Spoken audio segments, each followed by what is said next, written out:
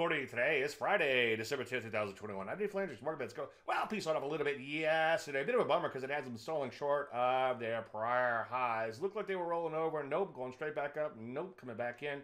Well, today's futures are strong, so we're going to push back toward those highs. The point I'm trying to make there is you don't want to chase your own tail with this type of market, kind of all over the place. Take a look at NASDAQ. As you can see, getting whacked hard in here, but maybe the futures will help lift this area too. Russell 2000 remains a bit of a bummer, though. Selling off out of a bow tie setup. Looks like it wants to go down to challenge its prior lows. One day at a time, though. That's what I'm trying to preach today. Some areas like energies have lost steam as of late, as you can see. Financials not looking so hot yet here. Drugs and biotech have recently rolled over, and biotech, in the case of biotech, remaining in a bit of a downtrend. Leisure not looking so hot either. On the upside, some areas like the semis looking okay in here yesterday, notwithstanding. So what do?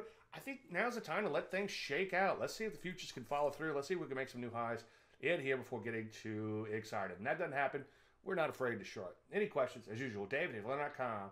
I'm Dave Landry, and you just heard Market Minute.